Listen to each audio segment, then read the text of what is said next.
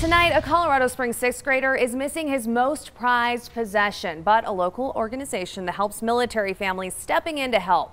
Yeah, News 5 sat down with Brendan Bradley, who is on the autism spectrum, and for him, playing the cello is not only a passion, it's also a form of therapy. But Monday morning, Brendan went out to his mom's Suburban before school and found the door ajar. His expensive cello, it was gone. Mom immediately started calling local pawn shops, checking the Facebook Marketplace, Craigslist to see if the thief was trying to sell it online, but no luck there. That's when Mount Carmel Veterans Service Center got involved.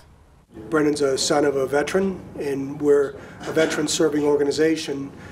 We want to make sure that that he's taken care of. It was a thing that basically said what I can do, who I can be, instead of just this random sixth grader that's just doing whatever he's supposed to be doing.